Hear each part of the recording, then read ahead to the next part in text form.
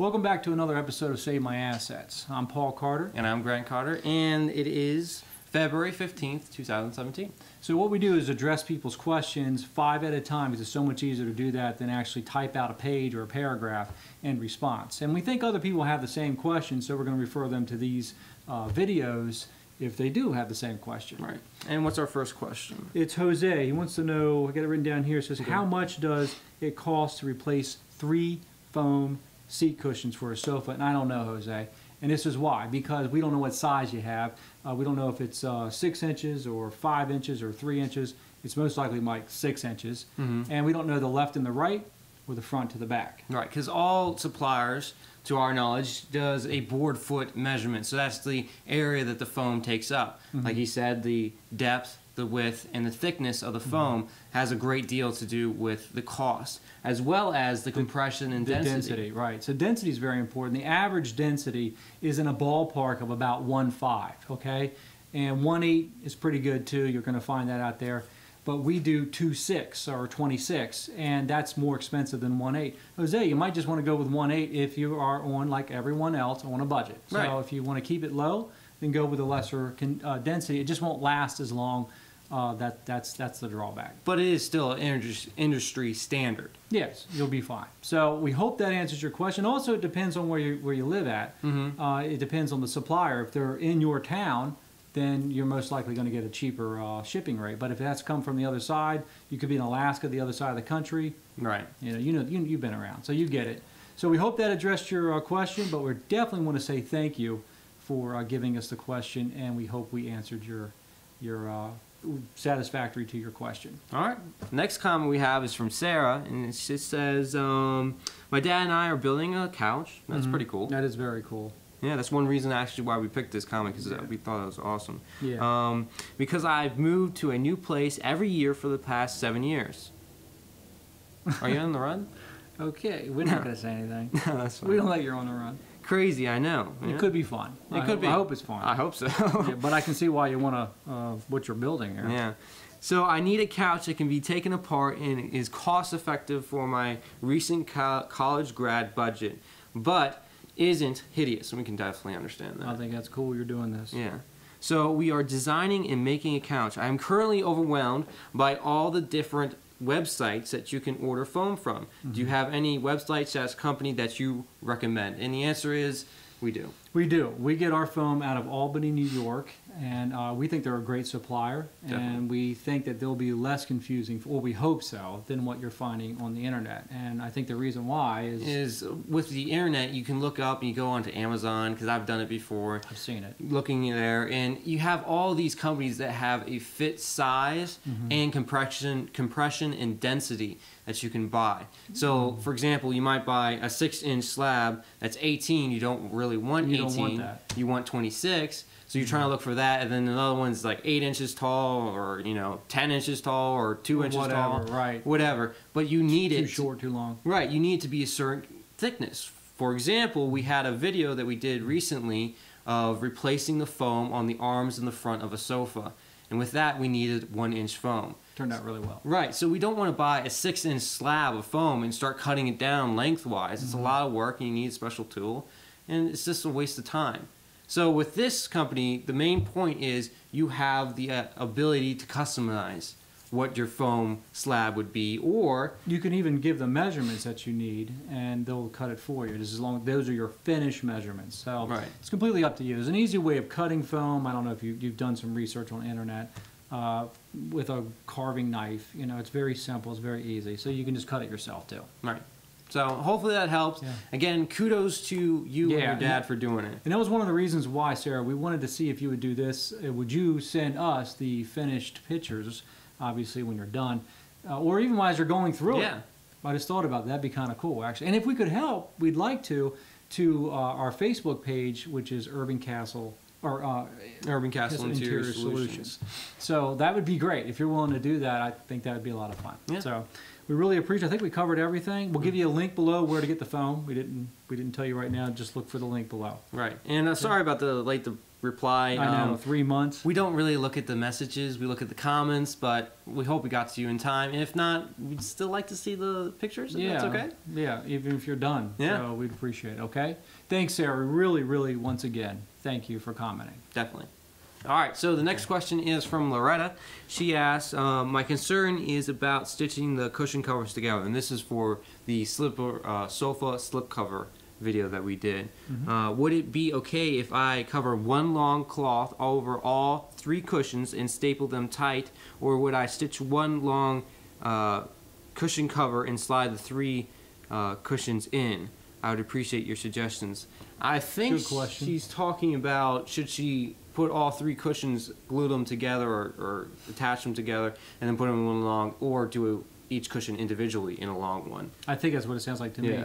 I'll address what we think the latter first. Right. I would not take one long cushion cover and take individual pieces of foam that are not glued together and put them into a cover. I don't do that. I don't think that's going to turn out well at all. They're going to move and you're going to have indentations. What we want to do is we want to take those individual cover or foam out of your individual covers and glue them together as one big piece. Okay. Then what I would do is don't staple foam. It's not going to hold. Okay, glue it together with a good strong foam glue adhesive. We can have a link of that below too. Oh, okay, you can just get a little can, and that'll cover 3 cushions easily. Then you can take batting is what I would do, and put the batting over top of all of it, because sometimes glue does what's called, I think it's called like a hard bead is what they call it, and then you can feel it through the cover. So you're going to want to cover this with batting. So where the it's glued together, you'll feel it's a lot harder to press down the glue and the foam. You're going to feel that right there, and you're using a thin fabric, it sounds like to me, so you're even going to see it. So let's get some Decor batting over top of that too. That you can staple without a problem, but it's kind of better if you can glue it on, because it just turns out it doesn't better. shift as much. Not as much. You can staple it, no doubt, but just glue it. You already got the glue. Okay, so we'll get that. Now you're going to want to make your band sizes a 1 inch smaller finish than your foam size. Okay, and so you would have 1 inch more foam, and then also your Decor. Okay, that should give you a decent looking crown. That's standard. It'll look good. And there's one other technique that we do in the middle of your cushion cover, is I believe you balloon it out just 3/8 of an inch on both sides. So you have your 1/2 inch seam allowance that's already cut out, so that's or not cut out yet, but you have it ready to be cut out. Considered. Then you go out from that 1/2 inch in the middle of each cushion on each side. So that's the left, the right, and my left, my right, in the front and the back, and then go out that 3/8 of an inch on all sides. On the center. So like your ends here, which includes your 1/2 inch, okay, for the seam allowance. Go out just a little 3/8 right in the dead center between the 2 marks, and that'll help with the crown a little bit. If you don't do that, it could pull in a little bit and may not fit so well in there. And if it's too much, you just add a little bit more Decor. So it's just a work in progress. Right. So I hope that answers your question. The only downside, or there might be a couple downsides. I don't want to be negative about it, but if you sit down on one long cushion, 2 things can happen. One thing's going to happen is when you get up, you're going to have wrinkles. Yes. Okay, it's very hard to reduce it. I'm not saying it can't be done, because I know a lot of people are like, I did it, nothing ever. Well, good, I think that's great. But I've seen a lot of people, and I mean a lot of people, complain it's leaving a wrinkle. Right. And you can stuff it's a button print. You can stuff as much Decor as you want on top of that thing. One quick thing, especially with a thin fabric. Right. Never put loose Decor inside with over top, because some people will say, just put loose Decor. It doesn't work. I've seen that. It rolls up in a ball and goes into the corner right in the center. It doesn't work, so don't do that. And we just had a customer we just took care of in Virginia, and she just stuffed all kinds of stuff in there. It's a cool woman. I liked her a lot and everything, and her husband was cool, but it was a mess. It looked like a rat's nest. So I don't think we did a video on that one. I don't think so. So it's just going to become a ball of mess. Don't do what he just said. The other downside is 1-seat cushions. Usually people put what are called D-clips in the corner, because when you sit down, the end comes up and you feel a little awkward. You know, when you're talking to somebody, it's like, woo! Right, so it's a little strange. So D-clips in the corner, and you can Google that, and we don't have a video on that. So maybe in the future. But we hope that answers your question, Loretta. And we know it's extremely late. You could have sold your furniture by now. I don't know. So hopefully you're still going to be needing this information. Right. Okay? Thank you for your patience. Yeah, thank you. We're doing catch-up. Right. So thanks, Loretta. We appreciate it. Soon we're going to be caught up. Hey, why don't you send us a picture of it if you'd like, okay? If you're willing, then please do at our Facebook page at Urban Castle. Interior Solutions. Right. I keep forgetting that. You'd think I'd remember that. But thanks, Loretta. We appreciate it. Appreciate it. All right, so our next one is Claudia, and you have a question about, first of all, thank you, Claudia, because you complimented our videos, and we appreciate it. Let's see, we realized that you bought upholstery cording. Where do you buy the mop cording? I'm also looking for continuous roll of tan zipper. So she bought upholstery cording instead of mop cording. That's what it sounds like. Okay. And you're doing a slipcover, it looks like, because it came from the slipcover video. And in another footnote, you say basically, I suspect the mop cording is a term used professional circles because I'm not finding it on my Google search. Okay, it probably is, okay, a mop cording. We can get you a link as to where to get it. It might be too late. Like I said earlier, we're doing catch up and we apologize. But if you did use regular cording, which is upholstery cording, for a slipcover, it's going to be okay. It's best to use mop cording, but it's really for when which we don't recommend, is washing your slipcovers because it'll shrink too much. Mop cording is all cotton and it can withstand the water. Dry cleaning is better, but even that I've seen dry cleaners shrink slipcovers. I've replaced them literally when they give us the receipt. You know, the dry cleaners are paying for this, okay? So you'll be okay, because I'm afraid it might be too late. That's what I'm saying it for. You'll be fine. The mop cording here is a general term, or a term used in the industry because it is the mop that was used years ago. What? If you ever saw, like in your school, the janitor plop down that disgusting mop head and started swirling around dirt. That was made out of that was made out of most likely some material similar to mop cording. Yeah, I'm sure you make mops out of this thing, so that's where it came from. We'll give you a link. Yeah. Okay.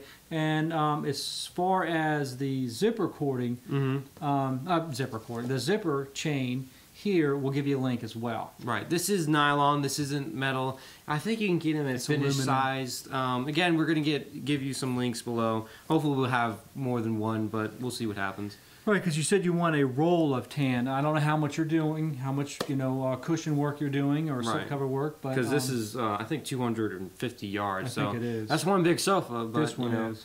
There's different sizes too, Claudia, because this is a number 3, okay, which is usually for like throw pillows, not holding back much pressure. But I'm telling you, sometimes I've had to slip in several number 3s on slip covers, and it's perfectly fine. Okay, even big cushions, but go for a number 5. Right. Okay, or those cushions, the things that are going to hit a lot of abuse.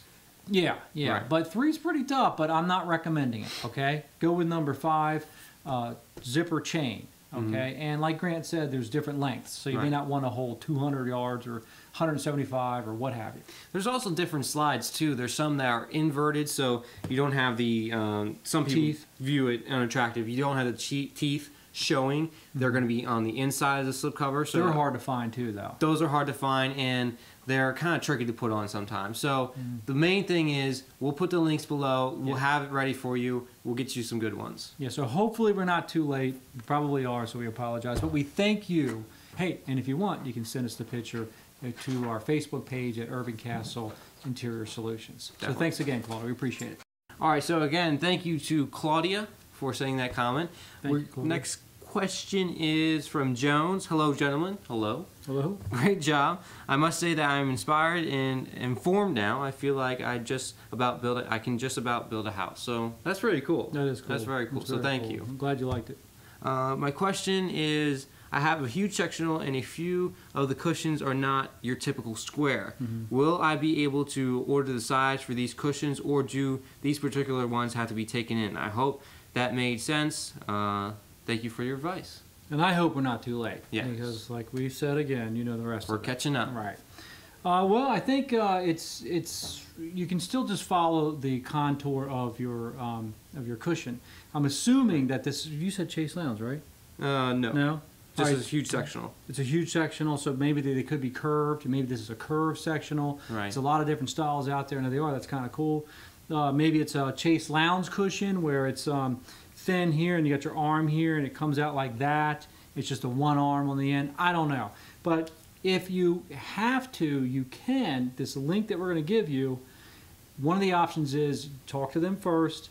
You mail in your cover to them and they'll fill it. For you. For you. Right. And that's going to be the easiest ones. We do have videos that we've done recently. This is just a T cushion, so it is a T cushion. You can still do it yourself. We show you how to measure it. Now, let me pull that up real quick. It's how to measure a T cushion and replace the foam with feathers. Obviously, you don't have to replace them with feathers. If you want to, you can. Well, you might have feathers. I didn't think about that. Yeah, that's true. So find out what you have in the content. Is it all polyurethane or is it foam and feather? Where you have like a duvet cover over top of the foam, and the foam's inside there. This one particularly, they can help you with that too. In that video, yes, they can. Yeah, in that video, it was all feathers, and with all feathers, you need a little bit more extra cushioning because the feathers get matted down. But it's explained in the video, so you can go ahead and check that one out. Maybe that'll help. That's true. That's true. And the other one's actually not that important because it's a two-part video. The other one shows you how to make the cushion cover, but you're not doing that. You're just replacing the foam or the stuffing inside. Yeah, so this is coming to my mind. If you have a curved sectional like this, because we don't know your application, then you could take a piece of fabric and you can trace your cushion, a good one, the best one, the best shape that you have, okay? And it really does help too, if I may jump in real quick, if you have cording, because you just do it right inside that groove that cording makes. That's right. Yeah, if you have right the cording, outside. Yeah, that's right. Then you can maybe just send them that, and they'll do the measurements from there on out. Okay, they'll do the allowances. Let them do the allowance. Say this is my finished, a template of my finished cushion, and then they'll fill it out from there and send the foam back to you. You open up your cover, take out the old, and shove in the new. So that's an option. We're doing the best we can because we can't see the furniture and we're not there to help you personally, of course. But this is the next best thing. Yeah, and if you want to, you can send those pictures to our Facebook page at Urban Castle Interior Solutions that we mentioned like 500 times, but you get the point. So we hope this answered your question, and we thank you for waiting so long. Yes. Or maybe you've already moved on, and I hope it worked out well. Yeah, definitely. Okay. And if you haven't, you know what to do now. Yeah, exactly. So we appreciate you watching this episode of Save My Assets.